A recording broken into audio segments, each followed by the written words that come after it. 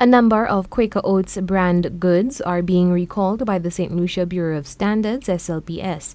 This comes after the Quaker Oats Company, a Pepsi co-affiliate, issued a widespread recall of the items.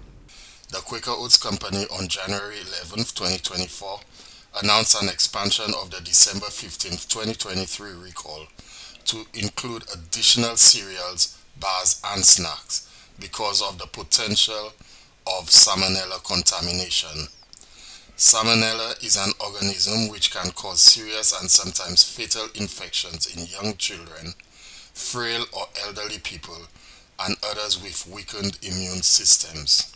A total of 24 products were recalled, ranging from granola bars, cereal bars, Cap'n Crunch instant oatmeal, Gatorade protein peanut butter chocolate bars, and snack mix.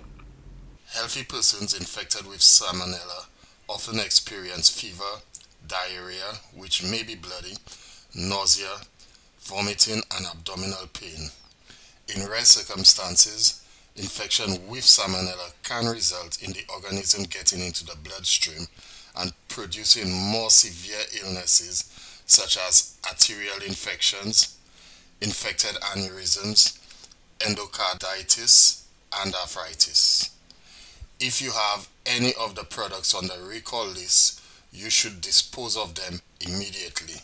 The excluded items include: this recall does not include Quaker Oats, Quaker Instant Oats, Quaker Grits, Quaker Oat Bran, Quaker Oat Flour, and Quaker Rice Snacks. The full product list with the best before dates and item numbers can be found on www.slbs.org. For Choice News Now, I am Chelsea Austinay.